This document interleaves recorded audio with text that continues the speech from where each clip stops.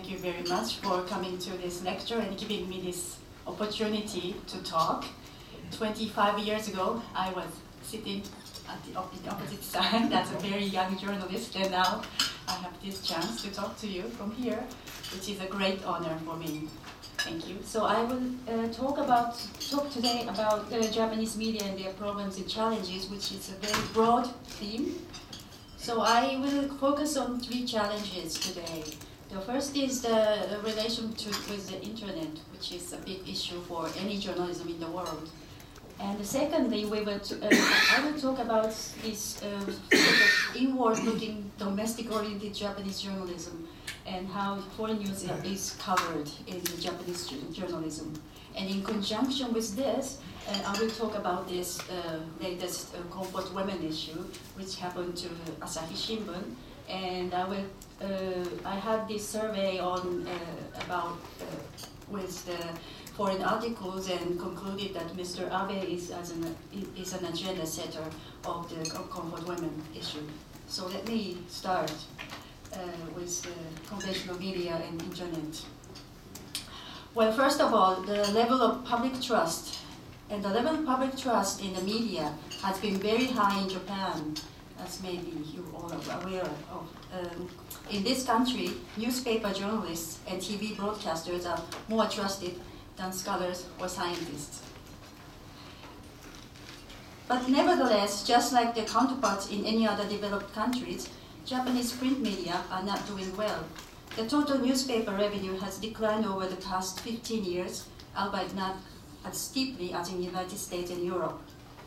Advertising revenue, which accounts for roughly 1/3 of the total, has fallen off, particularly since the recent global recession. In comparison, the decline in circulation revenue, which accounts for almost 60% of the total, has been negligible. In 2013, circulation revenue was down about 10% from the 1997 peak. So this revenue structure is in contrast with the case in the United States, for example, where circulation revenue accounts for a modest 27% of total revenue, according to the latest survey. So the degree of the crisis is not as serious as the United States newspaper industry, but nevertheless, Japanese newspapers are in crisis, primarily because of the aging readership and diversification of media outlets that limit their advertising revenues.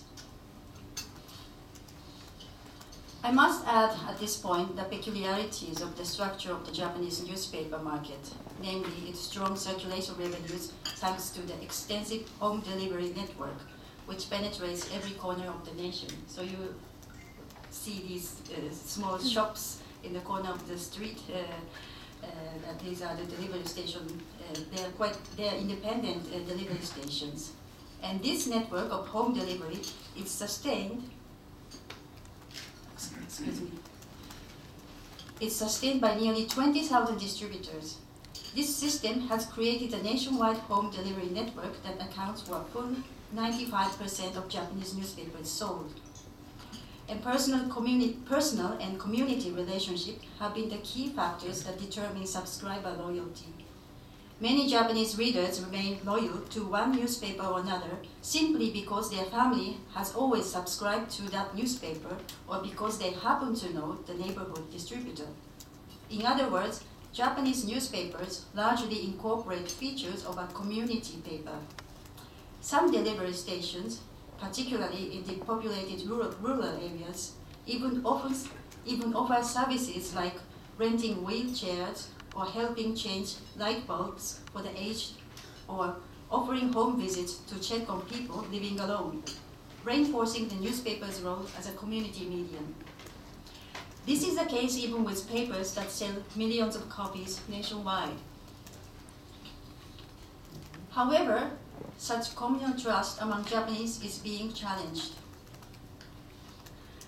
At the moment, the aging readership is the biggest concern for the industry. If we see this graph, men below the age of 40 spend more time on the internet than on newspapers. It is expected that this trend will not change greatly as they get older. So in 50 years, the present-day teenagers are likely to stay with the internet and will not support a traditional print media community in Japan.